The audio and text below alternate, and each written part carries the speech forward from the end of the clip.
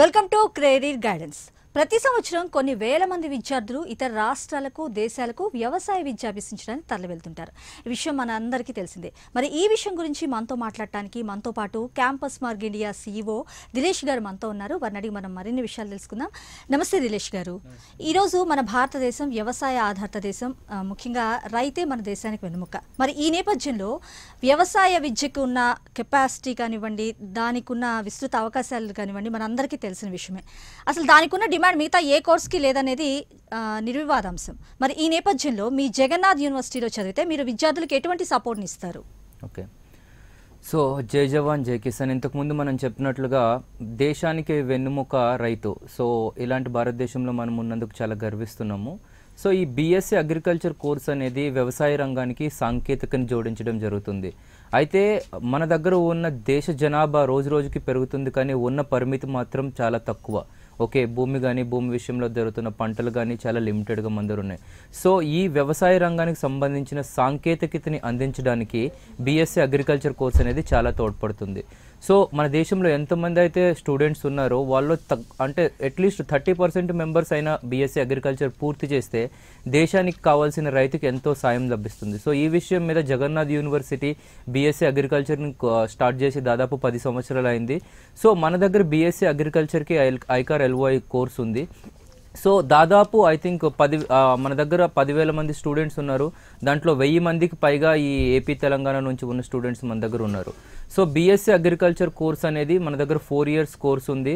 దీంట్లో మనకి BSc Hans course అంటారు. అంటే 70% థియరీ ఉంటుంది, 30% ప్రాక్టికల్ ఉంటుంది.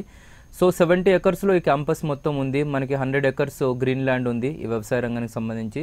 సో BSc అగ్రికల్చర్ అనేది చాలా అందుబాటులో ఉన్న కోర్సు మా యూనివర్సిటీలో. అది కాకుండా దేశవ్యాప్తంగా ప్రాముఖ్యతగాంచిన చాలా కోర్సెస్లో BSc అగ్రికల్చర్ కోర్స్ అనేది ఒకటండి. అలాగే ఈరోజు మనం ముఖ్యంగా గమనించినట్లయితే దేశానికి అన్నం పెట్టే రైతన్న గుప్పెడు మెతుకుల కోసం ఆత్మహత్య చేసుకునే పరిస్థితిలో ఉంది. మరి ఈ నేపథ్యంలో ఈ వ్యవసాయ కోర్సు అభ్యసించే విద్యార్థుల్ని మీరు మెరికల్లా తీర్చిదిద్దడానికి ఎటువంటి గైడెన్స్ ఇస్తుంటారు? ఓకే, సో ఇంతకు ముందు మనం చెప్పినట్లుగా BSc అగ్రికల్చర్ కోర్స్ అనేది వ్యవసాయ రంగానికి అనుసంధానితమైన కోర్స్ అండి. సో అంటే ప్రతి రైతు మనం పారిశ్రామికీకరణ ప్రకారం ఏంటంటే చాలా పాత విధానాలని అప్లై చేస్తూ ఉంటాము. పంటలు కానీ పంట మార్పిడి కానీ, లేదంటే ఎరువుల విషయంలో కానీ, లేదంటే విత్తనాల సప్లై విషయంలో కానీ. అయితే ఈ BSc అగ్రికల్చర్ స్టూడెంట్స్ని సహాయం తీసుకోవడం వల్ల, లేదంటే BSc అగ్రికల్చర్ స్టూడెంట్స్ యొక్క ప్రావీణ్యం వల్ల ఏమవుతుందంటే 1 ఎకరా దిగుబడిలో మనకి 10 ఎకరాల్లో వచ్చే పంటను కూడా దిగుబడి చేయవచ్చు. అనేకమైన నూతనమైన మార్పుల్ని ప్రవేశించడం జరిగింది. అంటే ఈ నూతనీకరణ ఎలా ఉంటుందంటే, ఒకవేళ విత్తన దశలో కానీ, లేదంటే వర్టికల్ ఇరిగేషన్ అని ఒక కొత్త విధానం వచ్చింది. అంటే 1 ఎకరాలో 10 acresగా దాన్ని డివైడ్ చేసి ఎలా మనం పంటను అందించాలి, లేదంటే దీనికి కృత్రిమంగా మీరు సూర్యరశ్మిని ఎలా అందించాలి, లేదంటే ఒకటే టైంలో 2-3 డిఫరెంట్ మెథడ్స్ని యూజ్ చేసి పంట దిగుబడిని ఎలా పెంచాలి, లేదంటే డిమాండ్ ఉన్న పంటల్ని ఎలా వేయాలి, లేదంటే ఏదైనా ఎక్స్పోర్ట్స్ ఉన్న పంటల్ని తీసుకొని వాటి విత్తనాలను వేసి వాటిని ఎలా డెవలప్ చేయాలి. అంటే BSc అగ్రికల్చర్ అనేది వ్యవసాయ రంగానికి యాంత్రీకరణని చేకూరుస్తుందండి. ఇదంతా కృత్రిమ వ్యవసాయ పద్ధతులను చాలా ఉపయోగించడం జరుగుతుంది. మీకు తెలుసు, వంగడాలు అంటారు, విదేశీ వంగడాలు.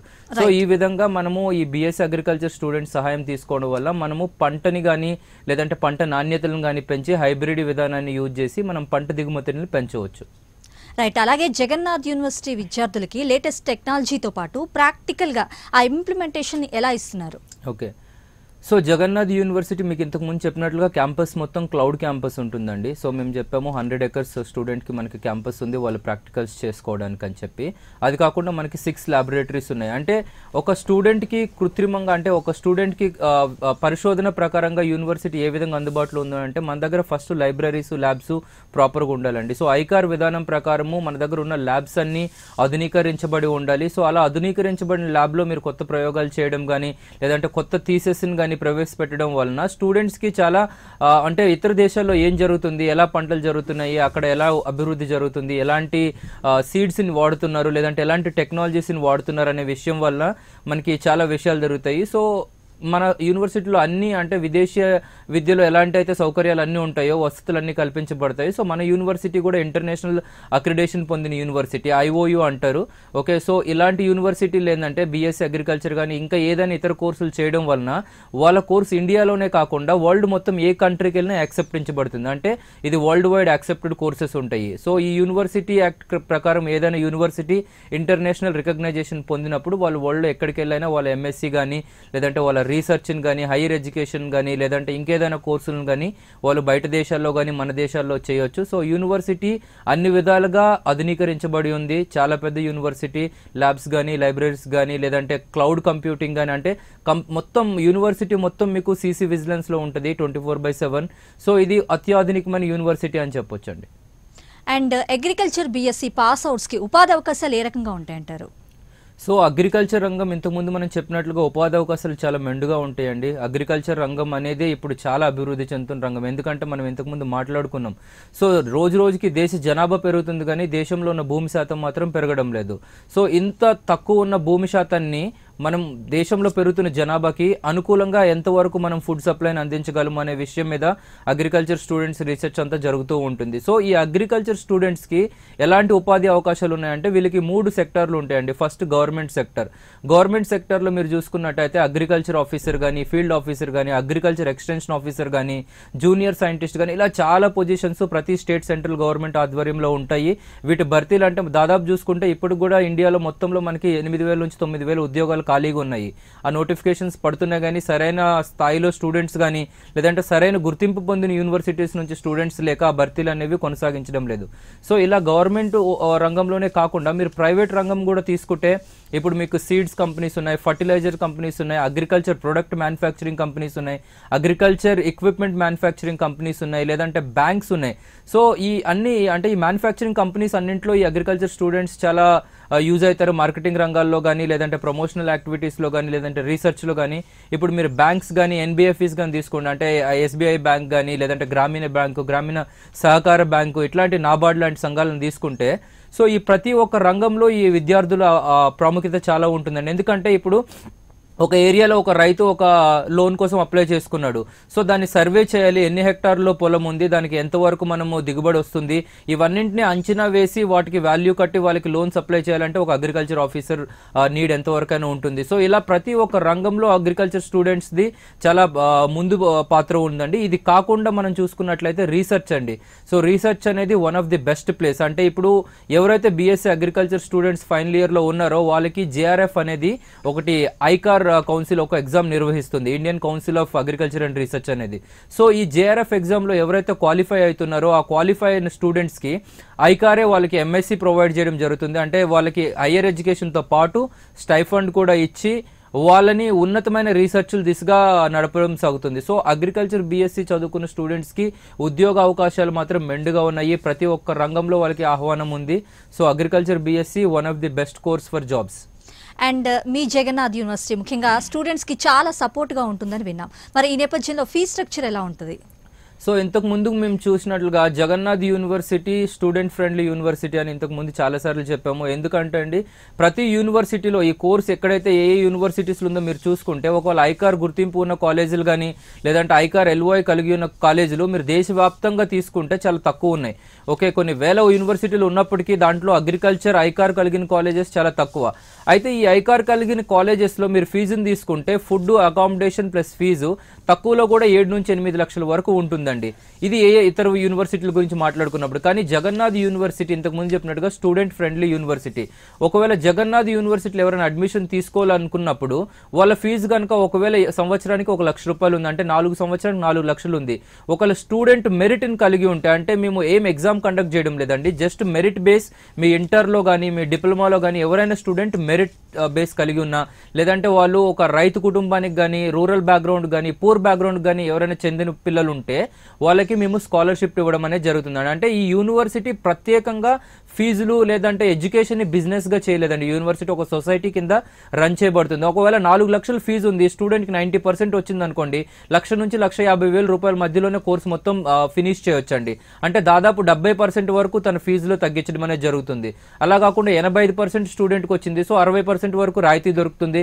లేదా ఇంకొకరికి ఎవరికైనా 70%, 75% వాళ్ళ స్టూడెంట్స్ ఉన్నారు, వాళ్ళకు కూడా అప్ టు 60-70% వరకు మనం అంటే వాళ్ళ పరిస్థితులను బట్టి మనం వాళ్ళకి ఫీజులు అంటే మీరు ఒకవేళ చూసుకుంటే ఇండియా లెవెల్లో ఏ యూనివర్సిటీ కూడా ఇలాంటి స్కాలర్షిప్స్ ఇవ్వడం అనేది జరగదండి. అంటే ఇప్పుడు యూనివర్సిటీలు ఇంతకు ముందు మనం చెప్పినట్లుగా యూనివర్సిటీలు విద్యని వ్యాపారంగా మార్చాయి.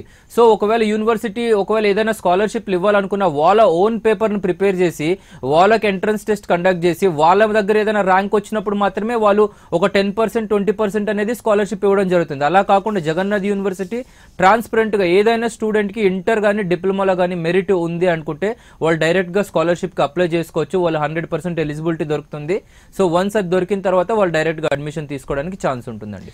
జై జవాన్ జై కిసాన్ కాకుండా ఈరోజు ముఖ్యంగా జై విజ్ఞానాన్ని కూడా చెప్పుకోవాలి. ఎందుకంటే ఆధునిక సాంకేతిక రంగంలో ఎన్నో మార్పులు వచ్చాయి. మరి ఈ నేపథ్యంలో ముఖ్యంగా తెలుగు రాష్ట్రాల నుంచి వచ్చిన వారికి మీరు ఎటువంటి గైడెన్స్ ఇస్తారు జగన్నాథ్ యూనివర్సిటీలో? సో ఇంతకు ముందే మనం చెప్పినామండి, తెలుగు రాష్ట్రాల నుంచి వచ్చిన స్టూడెంట్స్కి ప్రత్యేక శ్రద్ధ వహించడం జరుగుతుంది. ఎందుకంటే మనకు తెలుసు చాలా మంది తెలుగు మీడియం స్టూడెంట్స్ లేదంటే చాలా మంది రిమోట్ స్టూడెంట్స్ ఉన్నారు. అయితే ప్రత్యేకంగా జగన్నాథ్ యూనివర్సిటీ విషయం చూసుకుంటే దాదాపు 1000 మంది స్టూడెంట్స్ పైగా ఆల్రెడీ పాస్ అయి ఉన్నారండి మా యూనివర్సిటీలో. అంటే ఇది తెలుగు స్టూడెంట్స్కి చాలా సుపరిచితమైన పేరు. మీరు ఏపీ తీసుకోండి, లేకపోతే తెలంగాణ తీసుకోండి, తమిళనాడు ఈస్ట్ సైడ్ తీసుకోండి, సో చాలా మంది స్టూడెంట్స్ దాదాపుగా ఉన్నారు మన దగ్గర. సో 1000 మంది స్టూడెంట్స్ ఆల్రెడీ పాస్ అయి ఉన్నారంటే మీరు అర్థం చేసుకోవచ్చు ప్రతి సంవత్సరం 200 నుంచి 300 స్టూడెంట్స్ మన దగ్గర చదువుతున్నారు. సో వీళ్ళ కోసం ఏంటంటే విద్యా మాధ్యమాన్ని వీళ్ళకి కొంచెం స్లో అండ్ స్టడీ మెథడ్ లో మనం ప్రవేశపెట్టడం జరిగింది. ఎందుకంటే తెలుగు మీడియం స్టూడెంట్స్ లేదంటే రిమోట్ స్టూడెంట్స్ ని దృష్టిలో పెట్టుకొని మనం ఏం చేసామంటే వీళ్ళ స్టడీ విధానాన్ని కొంచెం వక్రీకరించి వీళ్ళకి కొంచెం స్లోగా అర్థమయ్యేటట్టుగా ఆన్లైన్ క్లాసెస్ కానీ ఆఫ్లైన్ క్లాసెస్ కానీ నిర్వహించడం జరుగుతుంది. వీళ్ళకి ప్రాక్టికల్స్ కానీ అన్ని సపరేట్ ఉంటాయి. సో మన దగ్గర 120 students the south Indian batch separate గా రన్ అవుతుందండి. వీళ్ళకి ప్రత్యేక శ్రద్ధ వహించడం జరుగుతుంది. వీళ్ళ క్లాస్ అయిపోయిన తర్వాత ప్రత్యేకంగా ట్యూషన్లు ఉంటాయి. అది కాకుండా మా దగ్గర హాస్టల్ ఫెసిలిటీ కూడా వీళ్ళకి సపరేట్ ఉంటుందండి. సౌత్ ఇండియన్ కి సపరేట్ హాస్టల్ ఉంది, సపరేట్ మెస్ ఉంది. సో ప్రతి విద్య అంటే ఒక 3 మెంబర్స్ కలిపి ఒక రూమ్ లో ఉండొచ్చు, లేదా 2 మెంబర్స్ కలిపి ఒక రూమ్ లో ఉండొచ్చు. బాయ్స్ కి గర్ల్స్ కి సపరేట్ క్యాంపసెస్ ఉన్నాయి. సో ఈ విధంగా సౌత్ ఇండియన్ స్టూడెంట్స్ కి అన్ని ప్రత్యేక వలసలు కల్పిస్తున్నాం. ఎందుకంటే ఒకవేళ వీళ్ళు వచ్చిన first year north Indian students mix అయ్యి కానీ వాళ్ళతో కలిసిమెలిసి ఉండడం కొంచెం కష్టమైన విషయము. సో అందుకనే జగన్నాథ్ యూనివర్సిటీ ఏం చేసామంటే సౌత్ ఇండియన్ స్టూడెంట్స్ కి అందుబాటులోకి తీసుకొచ్చాం ఇవన్నీ. ఈరోజు చదువు అంటే విద్యార్థులు కేవలం చదువుకే పరిమితం కాకూడదు, అంటే లైఫ్ అంటే ఏంటో తెలుసుకోవాలి. ముఖ్యంగా ఈరోజు చిన్న చిన్న వాటికే విద్యార్థులు ఆత్మహత్యలు చేసుకుంటున్నారు, మనం చూస్తున్నాం ఎన్నో. మరి ఈ నేపథ్యంలో మీ యూనివర్సిటీలో హోమ్ సిక్ లేకుండా మీరు ఎలా ప్రిపేర్ చేస్తున్నారు స్టూడెంట్స్ని? ఓకే, సో యూనివర్సిటీ అంటే హయ్యర్ ఎడ్యుకేషన్ అందించే ఏ యూనివర్సిటీ కూడా ప్రెజర్ అనేది పెట్టదండి స్టూడెంట్స్ మీద. సో మీకు ప్రెజర్ పెట్టడంటే మీకు 10th ఇంటర్మీడియట్ లెవెల్ వరకు ర్యాంకుల కోసం ప్రెజర్ అనేది జరుగుతుంది. ఒకవేళ కాలేజ్ లెవెల్లో ఇలాంటి ప్రెజర్ ఏమైనా ఉండొచ్చు, కానీ యూనివర్సిటీ లెవెల్స్ అయితే ఖచ్చితంగా ఈ ప్రెజర్ అనేది ఉండదు. ఎందుకంటే ఒక యూనివర్సిటీలో దాదాపుగా 7,000 నుంచి 8,000 మంది ఉంటారు. సో జగన్నాథ్ యూనివర్సిటీ తీసుకుంటే మా బహుదర్గఢ్ క్యాంపస్లో ఆల్రెడీ 6,000 మెంబర్స్ ఉన్నారు, జైపూర్ క్యాంపస్లో ఆల్రెడీ 8,000 మెంబర్స్ ఉన్నారు. అంటే 8,000 మంది స్టూడెంట్స్ ఒక క్యాంపస్ లో ఉన్నారంటే అది ఒక పెద్ద ఉత్సవంలా కనిపిస్తుంది. సో ఇంతమందిని హ్యాండిల్ చేయాలంటే మనము బెత్తంతో కానీ పనిష్మెంట్లు ఇచ్చి కానీ హ్యాండిల్ చేయలేమండి. చాలా స్టూడెంట్ ఫ్రెండ్లీ ఎన్వైర్న్మెంట్ ఉంటుంది. వాళ్ళకి స్పోర్ట్స్ కానీ గేమ్స్ కానీ మార్నింగ్ వాక్ సెషన్స్ కానీ లేదంటే వాళ్ళకి పర్సనాలిటీ డెవలప్మెంట్ సెక్షన్స్ కానీ స్కిల్ డెవలప్మెంట్ సెషన్స్ కానీ లేకపోతే లోపల అంబీ థియేటర్స్ కానీ లేదంటే వాళ్ళ లైబ్రరీ కానీ, సో ఇవన్నీ ఎలా ఉంటాయంటే స్టూడెంట్ ఫ్రెండ్లీ ఉంటుందండి. సో స్టూడెంట్స్ ఎవరైనా వస్తే వాళ్ళ ఉన్నతంగా వాళ్ళు చదువుకొని వాళ్ళు పైకెళ్ళి వాళ్ళు బాగుపడాలి, కానీ ఒకరు మాత్రం స్టూడెంట్స్ మీద ప్రెజర్ పెట్టడం అనేది జరగదు. సో ఇది చాలా స్టూడెంట్ ఫ్రెండ్లీ యూనివర్సిటీ అండి. అండ్ యూనివర్సిటీలో గర్ల్స్ కి ఎలాంటి ఫెసిలిటీస్ ఉన్నాయి? ముఖ్యంగా గర్ల్స్ స్టూడెంట్స్ అందరికీ ప్రత్యేకమైన క్యాంపస్ ఉందండి. ఇంతకుముందు మనం చెప్పినట్లుగా స్టూడెంట్స్ అందరికీ ఒకటే క్యాంపస్ చదువుకునేటప్పుడు ఉన్నప్పటికీ 9 నుంచి 10 గంటల మధ్యలో ఒక క్లాస్ ఉంటుందండి, అది జనరల్ క్లాసు. 10 నుంచి 5 వరకు అయితే ఏవైతే తరగతులు జరుగుతాయో అవి కాంబినేషన్ తరగతులు జరుగుతాయి. తర్వాత గర్ల్స్కి సపరేట్ ట్యూషన్ క్లాసెస్ ఉంటాయి, బాయ్స్కి సపరేట్ ట్యూషన్ క్లాసెస్ ఉంటాయి. బాయ్స్ హాస్టల్కి గర్ల్స్ హాస్టల్కి దాదాపు సుమారు చాలా దూరం ఉంటుందండి. యూనివర్సిటీలో కూడా వాళ్ళకి టైట్ సెక్యూరిటీ ఉంటుంది, గేట్స్ అన్ని క్లోజ్ ఉంటాయి, వాళ్ళకి పర్టికులర్ లిమిటెడ్ టైమింగ్స్ ఉంటాయి. సో మేము ఇంతకుముందు చెప్పామండి ఆల్రెడీ కంప్లీట్ క్యాంపస్ మొత్తం సీసీ విజిలెన్స్లో ఉంది. సో 24/7 సర్విలెన్స్ జరుగుతూ ఉంటుంది. సో ఏ స్టూడెంట్ కానీ ఎక్కడ కానీ మిస్బిహేవ్ చేయడం కానీ లేదంటే అట్లాంటి ఉన్నవి ఎలాంటివి మన దగ్గర ఇంతవరకు ఎప్పుడు చోటు చేసుకోలేదు. సో గర్ల్స్ స్టూడెంట్కి 100% సెక్యూరిటీ ఉంటుంది. సో ఎందుకంటే జగన్నాథ్ యూనివర్సిటీలో దాదాపు 60% మందికి పైగా గర్ల్స్ స్టూడెంట్స్ మాత్రమే ఉన్నారు. సో సెక్యూరిటీ విషయంలో 100% వాళ్ళకి యూనివర్సిటీ నుంచి మద్దతు దొరుకుతుందండి. అండ్ నేటి బాల్లే రేపటి పౌరులు అయితే నేటి యువతే రేపటి నాయకులు. మరి ఈ నేపథ్యంలో విద్యార్థుల్ని ఆల్రౌండర్స్ గా చేయడానికి మీ జగన్నాథ్ యూనివర్సిటీ నుంచి ఎటువంటి సపోర్ట్ ఇస్తున్నారు? జగన్నాథ్ యూనివర్సిటీ కరిక్యులర్ యాక్టివిటీస్కి పెట్టింది పేరు. దాదాపుగా ప్రతి స్టూడెంట్ అంటే ప్రతి 10 మంది స్టూడెంట్స్లో 7 మంది స్టూడెంట్స్ కరిక్యులర్ యాక్టివిటీస్లో పార్టిసిపేట్ చేస్తారండి. సో మాకు స్పోర్ట్స్ క్లబ్ ఉంది, ఓకేనా, ఈవెంట్స్ క్లబ్ ఉంది. సో స్టూడెంట్స్ ఒకసారి వాళ్ళ అడ్మిషన్ ఎన్రోల్ చేసుకున్నప్పుడు వాళ్ళు స్పోర్ట్స్ క్లబ్లో కానీ స్విమ్మింగ్ క్లబ్లో కానీ లేదంటే ఎక్స్ట్రా కరిక్యులర్ క్లబ్స్లో కానీ యాక్టివేటింగ్ అంటే లైబ్రరీస్లో కానీ వీళ్ళందరికీ మెంబర్షిప్ తీసుకోవడం అనేది జరుగుతుంది. సో ప్రతి ఒక్కరికి ఫౌండేషన్ అనేది మేము చాలా స్ట్రాంగ్ ఇవ్వడం జరుగుతుంది. ఎందుకంటే చాలామంది స్టూడెంట్స్ ఏదో ఒక డిగ్రీ చేయాలనే ఉద్దేశంతో మా యూనివర్సిటీలో జాయిన్ అయినప్పటికీ చాలామందికి సివిల్స్కి వెళ్ళాలని ఏముంటుంది, ఇంకొకరికి ఆంటర్ప్రెన్యూర్ అవ్వాలని ఏముంటుంది, లేదంటే ఇంకొకరికి ఏదైనా పిహెచ్డి స్కాలర్స్ కావాలని ఏముంటుంది. సో వాళ్ళకి కావాల్సిన మౌలిక వసతులన్నీ సమకూర్చడంలో యూనివర్సిటీ ఎప్పుడూ ముందు ఉంటుందండి. సో వాళ్ళకి ఎప్పుడు స్టూడెంట్స్కి ఏ విధమైన సపోర్ట్ కావాలన్నా, ఏం రిక్వెస్ట్ లెటర్స్ పెట్టినా, లేదంటే ఇంకేదైనా స్పోర్ట్స్లో ఎవరైనా బాగా రాణించినప్పుడు వాళ్ళకి నేషనల్ లెవెల్లో ఎంకరేజ్మెంట్ చేయడంలోనైనా, సో ఇట్లా ప్రతి ఒక్క విషయంలో స్పోర్ట్స్కి పెద్దపీట వేసి అన్ని కరిక్యులర్ యాక్టివిటీస్ని ప్రోత్సహించడంలో మా మేనేజ్మెంట్ ఎప్పుడూ చాలా ముందు ఉంటుందండి. And me Jagannadh university BSc అగ్రికల్చరే కాకుండా బీఆర్క్ అండ్ బీపీటీ కూడా కోర్సులు ఆఫర్ చేస్తుంది. దానికి సంబంధించిన వివరాలు ఏంటి? ఓకే, సో బీఎస్సీ అగ్రికల్చర్ కాకుండా ఇండియాలోనే అత్యంత ప్రాముఖ్యం చెందిన మరో కోర్సులు, ఒకటి బ్యాచిలర్ ఆఫ్ ఫిజియోథెరపీ బీపీటీ, రెండో కోర్సు బీఆర్క్. అయితే ఈ బ్యాచిలర్ ఆఫ్ ఫిజియోథెరపీ కోర్స్ ఎందుకు ఇంత తొందరగా పాపులర్ అయింది, 2-3 సంవత్సరాల్లోనే ఇంత ప్రాముఖ్యం ఎందుకు వహించింది అంటే, ఎంబీబీఎస్ కానీ బీడీఎస్ కానీ అంటే మెడికల్ కానీ డెంటల్ కానీ ఎవరైనా స్టూడెంట్స్ తీసుకోవాలి అనుకున్నప్పుడు డిసైడ్ అయినప్పుడు వాళ్ళు బేసిక్గా నీట్ ఎగ్జామ్కి ప్రిపేర్ అవుతారు. సో నీట్ ఎగ్జామ్కి ప్రిపేర్ అయ్యి నీట్ ఒక 1 year ఒక 2 years లాంగ్ టర్మ్ చేసి నీట్ అంతా చదివి రాసిన తర్వాత ఎంతో కొంత తక్కువ ర్యాంక్ రావడం వలన వాళ్ళకి మెడికల్ సీట్స్ అనేవి దొరకవు. వాళ్ళు డాక్టర్ కావాలనే లక్ష్యాన్ని వాళ్ళు రీచ్ కాలేరు. ఎందుకంటే ఎంబీబీఎస్ విద్య ప్రైవేట్లో కొనడం లేదా బీడీఎస్ విద్యని ప్రైవేట్లో కొనడం అంటే కొన్ని లక్షల్లో రూపాయల్లో ఉంటుంది. సో ఎంబీబీఎస్ విద్యని కలగానే చాలామంది మిగుల్చుకొని మిడిల్ క్లాస్ నుంచి వచ్చిన స్టూడెంట్స్ చదవలేకపోతున్నారు. సో ఎంబీబీఎస్కి బీడీఎస్కి ఇప్పుడు ఆల్టర్నేటివ్ ఆప్షన్ ఏముందంటే ఫిజియోథెరపీ, డాక్టర్ ఆఫ్ ఫిజియోథెరపీ అంటారు, బీపీటీ, బ్యాచిలర్ ఆఫ్ ఫిజియోథెరపీ. అంటే ఈ ఫిజియోథెరపీ కోర్స్ అనేది దాదాపు డాక్టర్తో సమానమైన కోర్సు. అంటే ఎంబీబీఎస్ డాక్టరు లేదంటే బీడీఎస్ డాక్టర్ ఎట్లయితే క్లినిక్స్ పెట్టుకుంటారో ఈ ఫిజియోథెరపీ డాక్టర్లు కూడా అలా క్లినిక్స్ పెట్టుకోవచ్చు. అదే కాకుండా ప్రతి స్పోర్ట్స్ వేగం అంటే ఇండియన్ క్రికెట్ తీసుకోండి, వాలీబాల్, హాకీ, ప్రతి ఒక్క క్రీడకి ఫిజికల్ ఫిట్నెస్ ట్రైనర్ అనేవాడు పక్కన ఉండాలి. వాళ్ళే బీపీటీ ఫిజియోథెరపిస్టులు అంటారు. అది కాకుండా ఎన్నో గవర్నమెంట్ జాబ్స్ ఉన్నాయి. ప్రతి డిపార్ట్మెంట్లో పీటీ కానీ స్పోర్ట్స్ కానీ ఇలా అన్నింట్లో కానీ ఫిజియోథెరపిస్ట్ అనేది చాలా అవసరము. సో ఇంటర్నేషనల్ స్టేడియంస్, ఆడిటోరియంస్, లేకపోతే మీరు అంటే ప్రముఖ కార్పొరేట్ హాస్పిటల్ ఏవైనా తీసుకోండి, మీరు నీ హాస్పిటల్స్ తీసుకోండి, బోన్ హాస్పిటల్స్ తీసుకోండి, ఇట్లాంటి ప్రతి ఒక్క హాస్పిటల్స్లో మీకు బీపీటీ అంటే ఫిజియోథెరపిస్ట్ అనేది కంపల్సరీ. లేదు ఏజ్డ్ ఉన్నాయి అంటే విమెన్ హౌసెస్ అంటే ఎల్డర్లీ ఏజ్డ్ విమెన్ హౌసెస్ కానీ లేదంటే ఇంకొక ఏదైనా ఇట్లాంటి వృద్ధాశ్రయాలు కానీ ఉన్నాయి. సో ఇట్లాంటి వృద్ధాశ్రమాల్లో ప్రతి ఒక్కరికి ఈ ఫిజియోథెరపీ ఎక్సర్సైజ్లు అనేవి కామన్. సో ఇలాంటి దాంట్లో కూడా ఈ ఫిజియోథెరపిస్టులకు ఆప్షన్ ఉంది.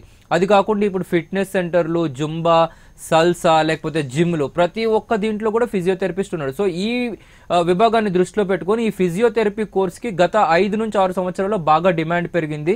సో వీళ్ళ జీతాలు కూడా వేలలో ఉన్నాయి కాబట్టి ఈ కోర్సును చాలా మంది తీసుకుంటున్నారు. అయితే మా యూనివర్సిటీలో ఇంతకు ముందే మీకు చెప్పినట్టుగా ప్రతి స్టూడెంట్కి ప్రతి కోర్స్కి స్కాలర్షిప్ ఉంది. ఎవరైనా 90%, 80%, 70% ఉన్నప్పుడు ఈ స్కాలర్షిప్ని యూజ్ చేసుకోవచ్చు. సో మా దగ్గర బీపీటీ ఫీజు కూడా 4 లక్షల కంటే ఎక్కువ లేదు. దీంట్లో కూడా మీరు స్కాలర్షిప్లను తీసుకోవచ్చు. ఇది కాకుండా మనం మాట్లాడుకుంటే బీఆర్క్. సో బీఆర్క్ అనేది 5 సంవత్సరాల కోర్స్ అండి. ఓకే, ఆర్కిటెక్చర్ కోర్స్ అంటారు. సో మీకు ఎయిర్పోర్ట్ కన్స్ట్రక్షన్ కానీ, విమానాశ్రయాలు, లేకపోతే ఏదైనా పెద్ద పెద్ద బ్యాంక్స్, లేదంటే ఇంకేమైనా కన్స్ట్రక్షన్స్, లేదంటే డిజైనింగ్స్, ప్లానింగ్స్, ఇట్లాంటివన్నీ బీఆర్క్. బీఆర్కి ఎందుకు ఇంత ముందుందంటే మీరు ఇండియా లెవెల్లో చూసుకుంటే అత్యధిక ఆంటర్ప్రినర్స్ ఉన్న కోర్స్ బీఆర్క్ అండి. బీఆర్క్ చేసిన తర్వాత ఎవరు జాబ్ చేయరు, వాళ్ళ own designings, civil engineering side కానీ లేదంటే కన్స్ట్రక్షన్ సైడ్ కానీ వాళ్ళ ఓన్ కంపెనీస్ని పెట్టుకొని అంటే జగన్నాథ్ యూనివర్సిటీలో కూడా దాదాపు 100 మంది పాస్ అవుట్ అయితే దాంట్లో 80 మంది మాత్రం ఖచ్చితంగా వాళ్ళు ఆంటర్ప్రినర్షిప్ వెళ్తారండి. ఇంతకుముందు మీకు చెప్పినట్లుగా Jagannadh university international universities accreditation కలిగి ఉంది. అంటే ఇక్కడ బీఆర్కి ఎవరైనా స్టూడెంట్స్ 5 years కోర్స్ చేస్తే వీళ్ళు ఇంటర్నేషనల్లో ఏ కంట్రీకైనా వెళ్ళి వాళ్ళు ప్రాక్టీషన్ చేయొచ్చు. సో ఈ బీఆర్ కోర్స్ ఎలా ఉంటుందంటే కంప్లీట్గా 5 సంవత్సరాలు కూడా ప్రాక్టికల్ అని ఉంటుందండి. థియరిటికల్ అనేది వీళ్ళకి చాలా తక్కువ. సో వీళ్ళు day 1 నుంచే ప్రాక్టికల్లోనే మునిగి తేలుతూ ఉంటారు. సో ఈ బీఆర్ కోర్స్కి ఇది మాకు 2009లో అక్రిడేషన్ వచ్చింది. దాదాపు 5 బ్యాచ్లు మనకు ఆల్రెడీ పాస్ అవుట్ అవ్వడం జరిగినాయి. సో జగన్నాథ్ యూనివర్సిటీలో బీఆర్ కోర్స్ అనేది చాలా ప్రాముఖ్యమైన course and one of the demanding course. మా దగ్గర అన్ని కోర్సులు స్లోగా ఫిల్ అయినా సరే బీఆర్ కోర్సుకి మాత్రం హైలీ డిమాండింగ్ కోర్స్ ఉందండి. ఎందుకంటే మీరు సౌత్ రాష్ట్రాలు ఎక్కడ చూసుకునే బీఆర్ సీట్లు అనేవి మీకు దొరకవు. రేర్గా అంటే మీకు ఏపీ తెలంగాణ మొత్తంలో తీసుకున్న ఒక 10 నుంచి 15 కాలేజీలు తప్ప ఎక్కువ బీఆర్ కాలేజీలు కానీ బీపీటీ కాలేజ్ కానీ లేవు. మీరు బీపీటీ ఒకవేళ తీసుకుంటే ఇక్కడ 10 లక్షల వరకు మీకు కాలేజ్ ఫీజులు మాత్రమే ఉన్నాయి. బీఆర్ కూడా అంతే ఉంది, 10 నుంచి 14 లక్షలు ఉన్నాయి. సో మా యూనివర్సిటీలో ఏ కోర్స్ ఫీజు కూడా 4 నుంచి 4.5 లక్షలు దాటడం లేదు. దాంట్లో కూడా మీకు 90% వరకు స్కాలర్షిప్ని ఇవ్వడం జరుగుతుంది. సో ఏ స్టూడెంట్స్ అయినా మిడిల్ క్లాస్ కానీ లేదంటే ఎవరైనా మెరిట్ స్టూడెంట్స్ కానీ మీరు డైరెక్ట్గా మమ్మల్ని అప్రోచ్ అవ్వచ్చు. సో మేము మీకు రైట్ వేలో మీకు గైడ్ చేయడం జరుగుతుంది. అండ్ జగన్నాథ్ యూనివర్సిటీ నుంచి ఎంటర్ప్రెన్యూర్గా మారాలనుకునే స్టూడెంట్స్కి మీ సపోర్ట్ ఎలా ఉంటుంది? ఏ విధమైన అంటే ఆర్థిక పరంగా ఏ విధంగా సాయం చేస్తారు మీరు? సో జగన్నాథ్ యూనివర్సిటీలో నుంచి ఎవరైనా ఆంటర్ప్రెన్యూర్కి వెళ్ళాలనుకుంటే 2 ఉన్నాయండి. ఒకటి మేక్ ఇన్ ఇండియా ప్రాజెక్ట్ ఉంది మా దగ్గర, which is introduced by government of India. అది కాకుండా we have our own incubator in our university. So incubator level అంటే ప్రతి ఒక్క university they have their own incubation centres. Incubation centres is nothing but if you have an idea with you, so that we will take up that idea, we will call venture capitalist are we will call investors are we will call Angel brokers. So once we like your idea, we will call for a demo. Okay, so we introduce, we will call some of the people from different places. So they'll come and watch your idea and they will have their own projection of your idea. So once they like your idea, definitely, so they will invest on your project. So ఎవరైనా student మంచి ఐడియాని కలిగి ఉండి ఓకేనా, వాళ్ళకి ఒకవేళ అలా idea మీద వాళ్ళకి నమ్మకం ఉంటే జగన్నాథ్ యూనివర్సిటీ బెస్ట్ ప్లేస్ అండి. మా దగ్గర ఇంక్యుబేటర్స్ ఉన్నాయి, మా దగ్గర మేక్ ఇన్ ఇండియా కాంటాక్ట్స్ ఉన్నాయి. తర్వాత we are the own university that we conduct lot of entrepreneurship programmes అండి. సో మేము ఏం చేస్తామంటే మీ ఐడియా కనుక బాగున్నట్లయితే, మీరు ఐడియాని మాకు ప్రాపర్గా ప్రజెంట్ చేయగలిగినట్లయితే మీ దగ్గరికి మేము ఏంజల్ ఇన్వెస్టర్స్ని కానీ వెంచర్ క్యాపిటలిస్టులు కానీ డైరెక్ట్ క్యాపిటలిస్ట్ కానీ లేదంటే ప్రైవేట్ ఫండింగ్ ఏజెన్సీని కానీ తీసుకొచ్చి మీ ఐడియాని డెవలప్ చేసి మీ ఐడియాని అక్కడ సీడ్ ఫేజ్ నుంచి ఎగ్జిక్యూషన్ ఫేజ్ వరకు మనం తీసుకెళ్ళొచ్చండి. సో ఇట్లాంటి, ఎందుకంటే ఇండియాలో మనం చూసినట్లుగా చాలా కంపెనీస్ బేసిక్ నుంచి గ్రో అయిన కంపెనీస్ ఉన్నాయి. If you talk about Paytm, it is one of the big boom. If you talk about PhonePe, it is one of the big boom. It is also an Indian investing company. If you could talk about Flipkart, Sanjay Lal Bansal, all these big projects now they started as a seed. So once if you have a good idea, Jagannath University is the best place. You give your idea, we will make it big.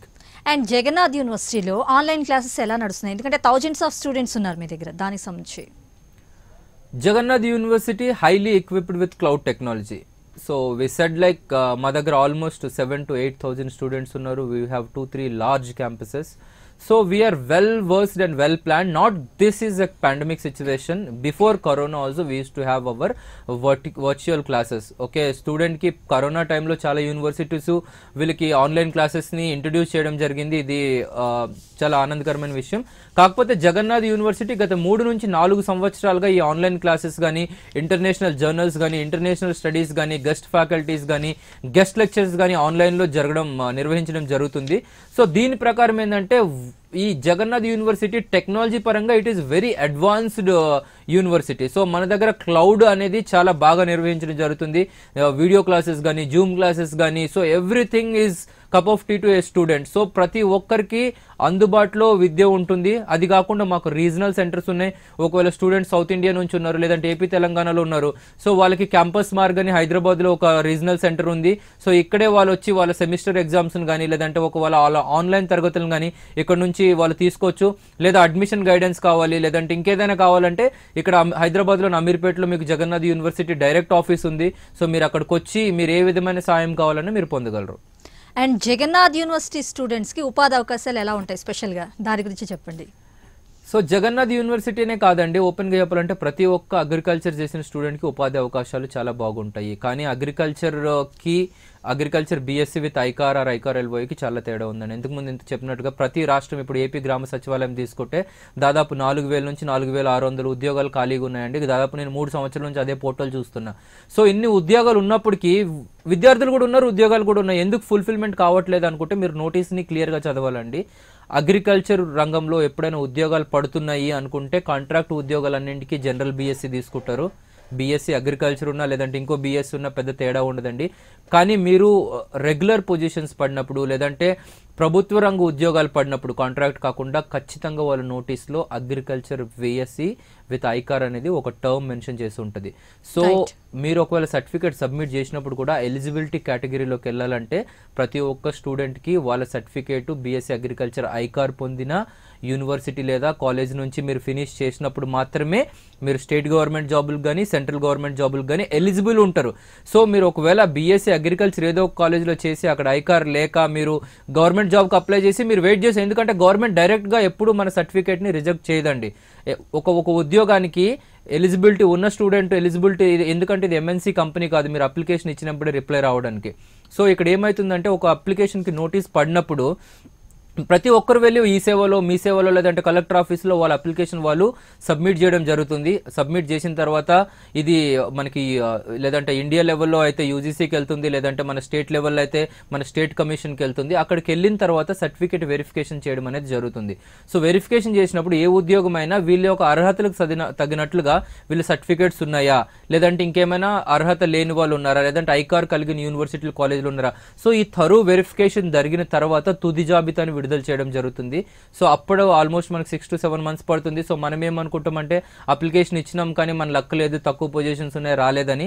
కానీ 4,000 ఉద్యోగాలు apply ఉన్న ఏపీలో 3,000 అప్లికేషన్లే పడ్డాయి. ఆ లెక్క ప్రకారం చూసుకుంటే ప్రతి ఒక్కరికి కూడా జాబ్ రావాలి, కానీ 600 నుంచి 700 భర్తీలు మాత్రమే ఫిల్ అయ్యండి. సో ఇది గ్యాప్ మీరు పర్ఫెక్ట్గా అనలైజ్ చేస్తే ఏపీ గ్రామ సచివాలయంకి వెళ్ళి ఒకసారి చూడండి. లాస్ట్ ఇయర్ ఆల్మోస్ట్ 3,500 జాబులు ఉండే, 3,000 అప్లికేషన్లు మాత్రమే పడ్డాయి, కానీ 600 భర్తీలే జరిగాయి. అంటే అప్లై చేసిన ప్రతి ఒక్కరికి జాబ్ రాదు, ప్రతి ఒక్క సర్టిఫికేట్కి వాళ్ళ నామ్స్ ఉంటాయి. సో నోటిఫికేషన్ను ఖచ్చితంగా చదివిన తర్వాతే మీరు అగ్రికల్చర్ సంబంధించిన జాబుల్ని అప్లై చేయండి. ఇది కాకుండా ప్రైవేట్ జాబులు మేము చెప్పినాం. Jagannadh university is one of the oldest university for agriculture. మా దగ్గర ఆల్మోస్ట్ 7-8 బ్యాచ్లు ఆల్రెడీ పాస్ అవుట్ అయినాయి. సో ప్రతి ఒక్క కంపెనీ మాతో అసోసియేట్ అయి ఉంది. మీరు డూపాంట్ తీసుకోండి, నాగార్జున ఫర్టిలైజర్ తీసుకోండి, లేదంటే అగ్రోనమీ తీసుకోండి, లేదంటే అగ్రికల్చర్ మ్యానుఫ్యాక్చరింగ్ యూనిట్స్ తీసుకోండి, లేదా రైస్ టెక్ మిషనరీస్ కానీ, రైస్ ప్రాజెక్టర్స్ కానీ. సో ఇట్లాంటి బయో సీడ్స్ కంపెనీస్ ఉన్నాయి, బయోడీజిల్. సో ఇట్లాంటి చాలా కంపెనీస్ మాతో ఎంఓఈస్ చేసుకొని ఉండడం వల్ల అగ్రికల్చర్ రంగంలో ప్లేస్మెంట్ అనేది చాలా సులభతరమైన విషయం. సో ప్రతి ఒక్క స్టూడెంట్ ప్లేస్ అవుతాడు. కాకపోతే ఇక్కడ చాలా మంది students placement opt చేసుకోరండి. Agriculture BSc చేసిన తర్వాత they go for MSc. Right, 100% job guarantee course ఈ రోజు ఏదైనా ఉందంటే అది agriculture బీఎస్సీనే. Thank you so much sir, మీ మనసు పంచుకొని మా ప్రేక్షకులకి ఎన్నో సందేహాలకి సమాధానాలు చెప్పారు. Thank you so much Prime9 News తరపున. ఇది ఇవాళ చర్చా కార్యక్రమం. మరో కార్యక్రమంలో మళ్ళీ కలుద్దాం.